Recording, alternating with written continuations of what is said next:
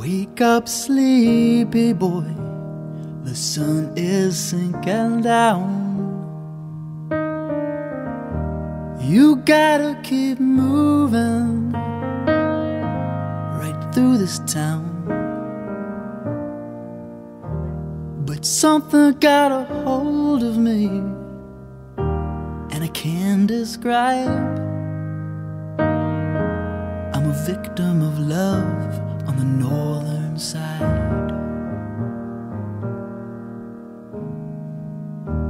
Come put your arms around me and hold me tight. I just can't believe you. You don't seem right. But every time I see you, my heart don't hide. I'm a victim of love on the northern side.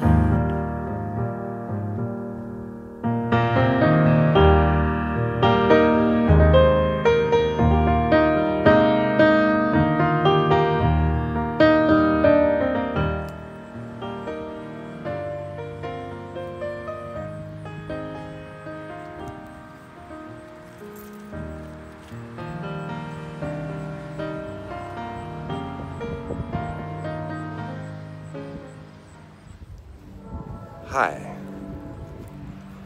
So today I'm in Cicero, Indiana, which is about, I guess about a half hour from Indianapolis, north. Tiny little cemetery, as you can see. It's really small. I never know what, I never know what size the cemetery is going to be unless it's like one of the Los Angeles ones. I know they're always going to be big, but when I'm in a small town, it could be a big one, could be a small one. This is a particularly small one, but the grave I'm looking for hasn't been easy to find. I'm still looking for it, which is usually the case. And I'm going to keep looking for it until I find it, because I don't give up, ever, when it comes to something like this. Something that's important to me, and I hope important to other people. So I'm going to keep looking.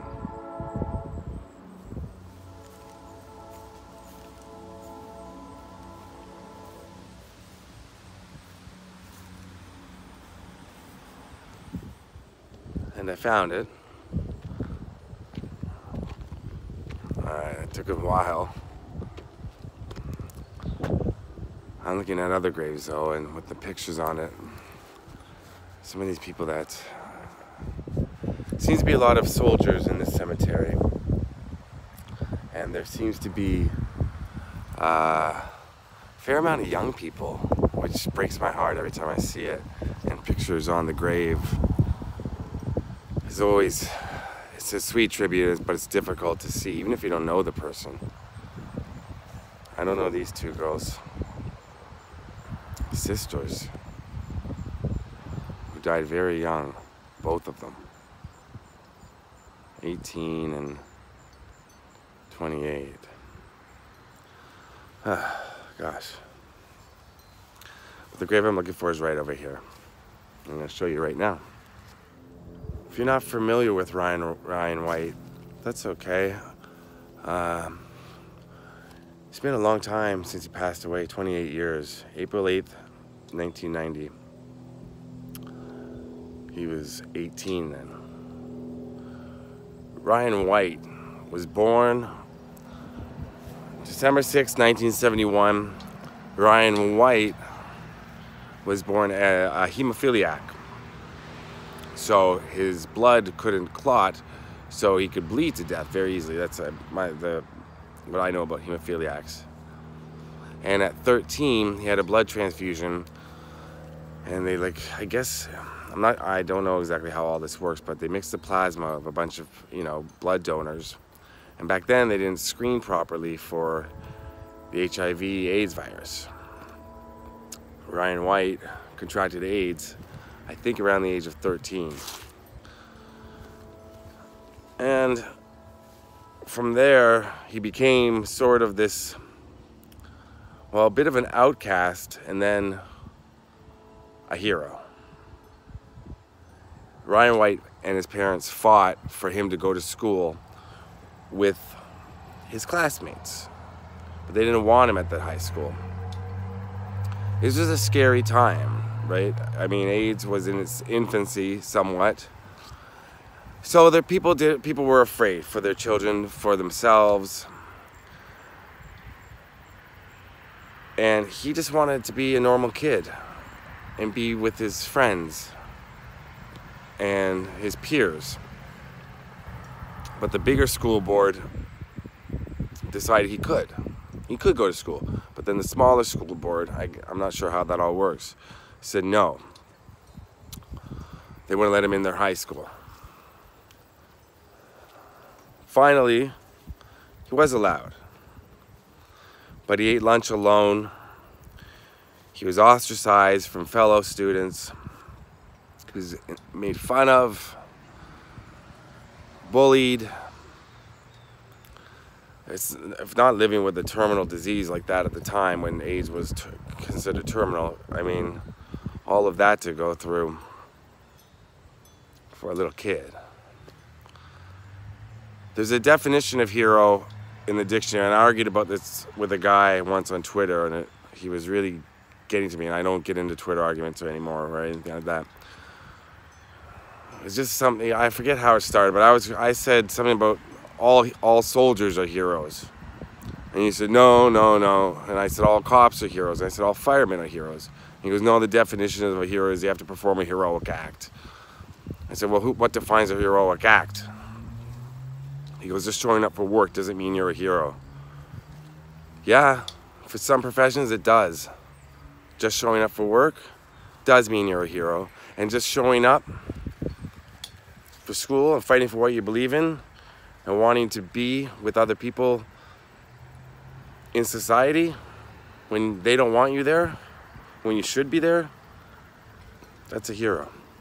And that's Ryan White. He became national news. Now, I was young, I don't remember much. I can recall hearing about it.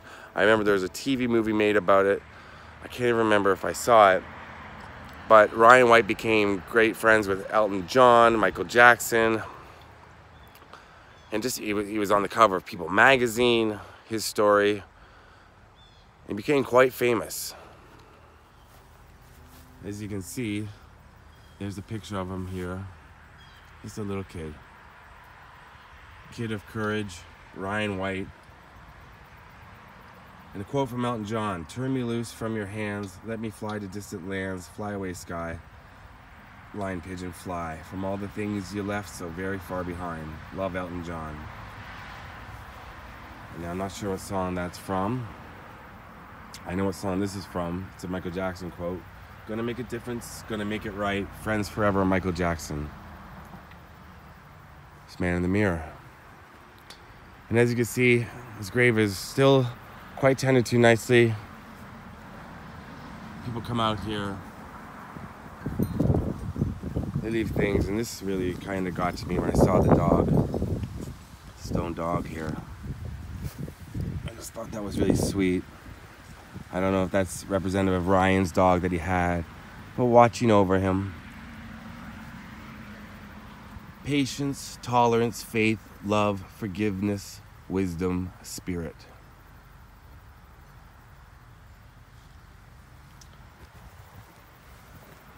As I try to do, I brought something to leave. A few other people have left some rocks here. That's my tradition.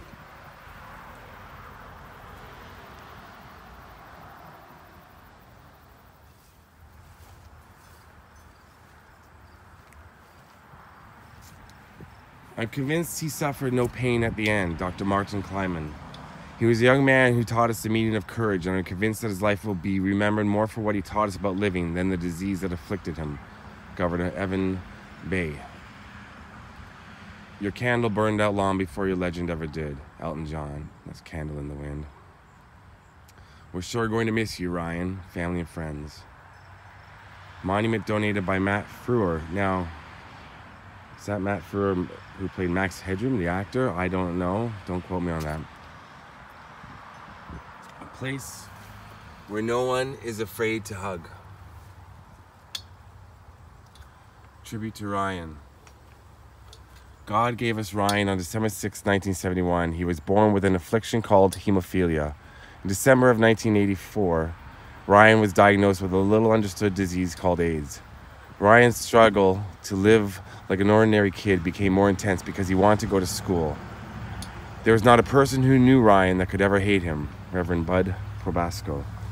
The children began to ask Ryan, "Are you afraid to die?" Ryan responded, "If I die, I know I'm going to a better place." Ryan White fell asleep and woke up in his heavenly home on Palm Sunday, April 8th, 1990.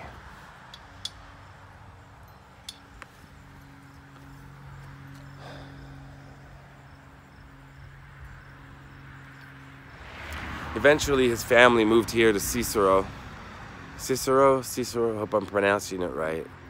And the local high school did allow him to go to school here.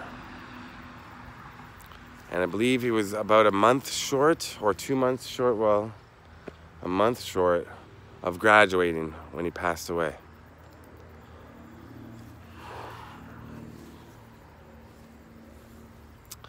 There's something about Ryan right here, too.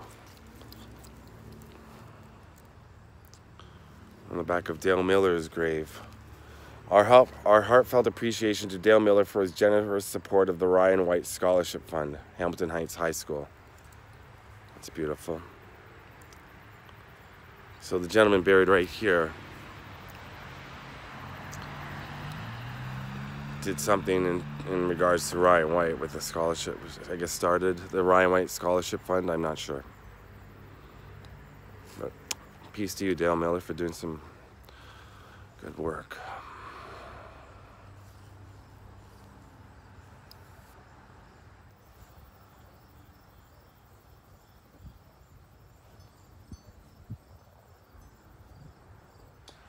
I would definitely suggest reading up on Ryan's story. I'm sure it can be told a lot better than I just did. There's more to it. You can go into more depth. So I definitely encourage you to read more about it.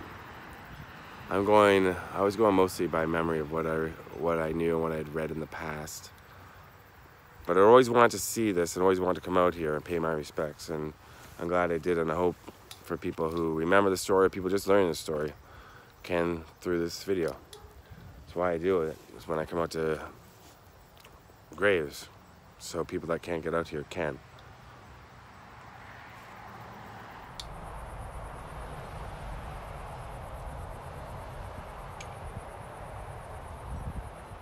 Okay, so there it is behind me. Cicero Cemetery. Yeah. I'm looking around and there's a few people that come out here and do the Jewish tradition of leaving rocks. And lots of American flags. Lots of flowers. It's a dreary sort of day, but there's also blue in the sky at certain parts. It's kind of odd. It looks like it's going to start pouring rain, but it hasn't all day.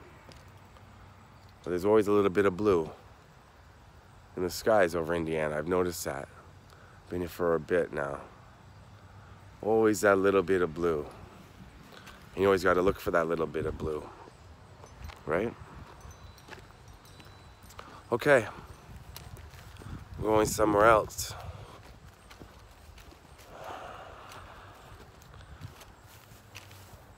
Peace out. Peace to Ryan White.